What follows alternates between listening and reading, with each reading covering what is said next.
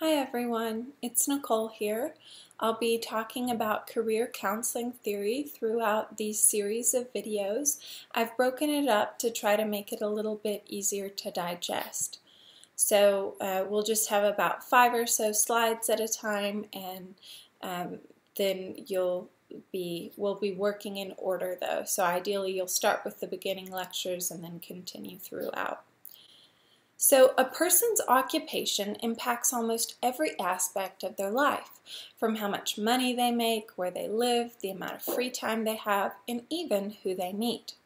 Further, the work of Kahn and his colleagues in 2006 show that having an unchallenging job may lead to loss of intellectual skills. With this study in mind, I think it's apparent how important the work of a career counselor is.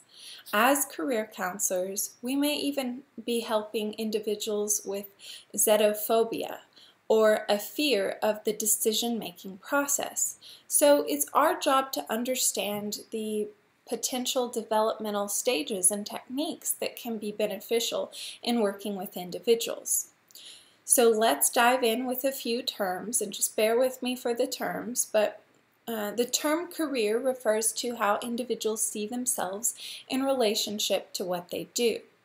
Career development is a sequence of choices and transitions made over the lifespan that's related to their career.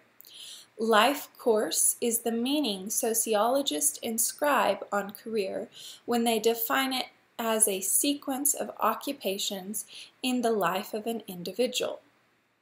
Social roles are the duties and rewards a culture assigns and ascribes to its members based on variables such as gender and race. Life space denotes the collection of social roles enacted by an individual, as well as the cultural theaters in which these roles are played. And self-concept is a collection of perceptions that are integrated and coherent. So the role of a career counselor is to assist individuals so that they can make informed career choices and transitions. Many career counselors agree that in order to be effective, they need to know the principal employment opportunities that are currently available in their local area for college graduate employment opportunities, and they need to have a much larger geographic area if they are looking for college graduates than for high school graduates. They need to visit employers to learn information about the occupations, and they need to know where they can go to help clients access this information. So some limitations of career choice and career development theories include each theorist viewing career choice and development from a different perspective and focusing on specific selected aspects. No one theorist presents a comprehensive picture of all career things, but rather leaves it to us, the practitioners, to find ways to pull all this information together and put the various pieces of the puzzle together. Much of the research in the past has been conducted with white males from middle class groups, so minority groups and people from diverse ethnic backgrounds have typically been underrepresented in much of the developmental theories of career counseling. Career developmental theory and practice are based on the culture of a specific country, typically the U.S., so we need to be thoughtful about how well these theories and techniques can be translated to those who are from other countries and cultures without all of that research. The assumption of Maslow's hierarchy of needs is that we are all motivated by needs. We must satisfy each need in order, and we must start those with the needs of survival and move up and those are the lower needs, such as physical, emotional well-being, we move up to those, the emotional well-being. So we can then and only then be concerned with the higher order needs that are related to personal development. So that was the original traditional belief about Maslow's hierarchy of needs, but now throughout time we're realizing that you don't have to have all of your physiological needs met. In the US, you may have like 70% of your, or 90% of your physiological needs, and then your safety needs may be more like 70, and your love and belonging, maybe that's 60, and your esteem, maybe that's 40, and self-actualization might be like 10. So you could have some of your needs fulfilled on the hierarchy without all of them. We're beginning to believe that now. We didn't used to believe that. But obviously our jobs impact our most basic human needs of food, shelter, clothing, safety. But we also have other needs related to work roles, such as love and belonging. And most of us have a feeling and a need to be a part of some sort of team environment or kind of cohort of people almost.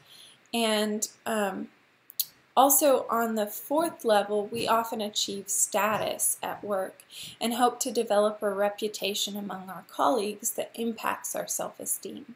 The final stage in Maslow's hierarchy of needs is self-actualization, which can be defined as having a keen sense of reality, viewing problems in terms of challenges, and feeling a sense of comfort relying on one's own experiences and judgment, and having a sense of comfort with oneself as well as accepting others, and seeking peak experiences that leave a lasting impression.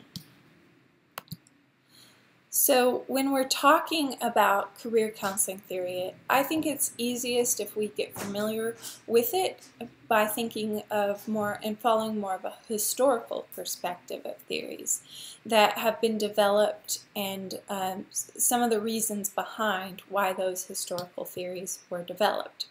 So today we're just going to cover this one, and that is trait and factor, which is the first career counseling theory. Trait refers to a characteristic of an individual that can be measured through testing. Factor refers to a characteristic required for a successful job performance.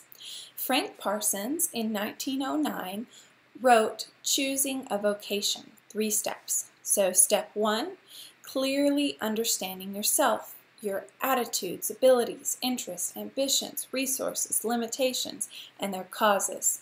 Step 2, knowledge of the requirements and conditions of success, advantages and disadvantages of that occupation, compensation, opportunities, skills required, demands, rewards, and prospects in different lines of work.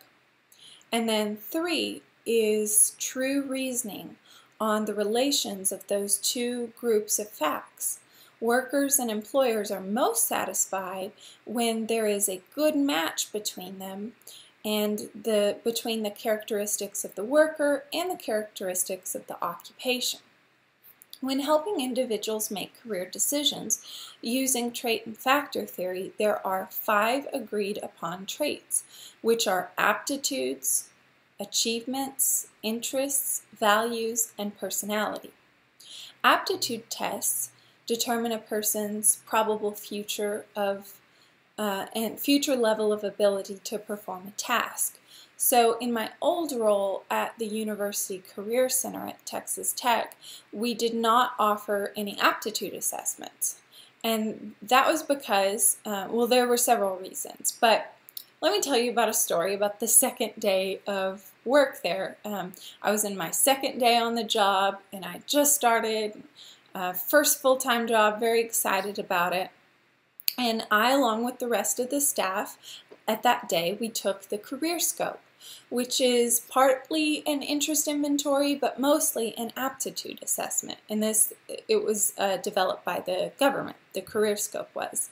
But after taking the assessment, my results indicated that I would be good, at just things like clerical tasks rather than other types of occupational skills. So it also said I should not seek occupations that required additional education requirements beyond that of an associate's degree, which is a 2-year degree, and I had already received my PhD at that point. So I'm going to blame my poor performance on this aptitude assessment on the fact that I was nervous because it was my second day of working on the job. But after I received those results and some other colleagues received their results, we felt that if a young 18-year-old were to take that assessment and receive the results that I received, that might make them not strive harder for occupations because of those results. So there we believed that interests were a better predictor of success, because if a person is really interested in a subject, then they'll want to study and do the things necessary so that they can really be successful in that field, versus necessarily having a natural aptitude for it. So in fact, several studies have shown there is or have indicated, studies can't show, they can indicate a small but significant correlation between interests and abilities.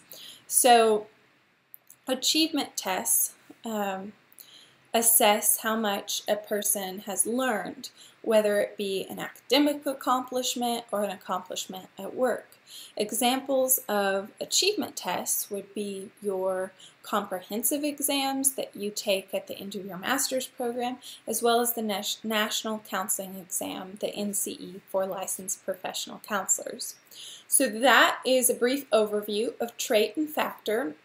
And we're going to stop there for today, but next time we'll cover more about the Hawthorne effect and John Holland's work, and so hopefully you'll tune in for the next video. Thank you.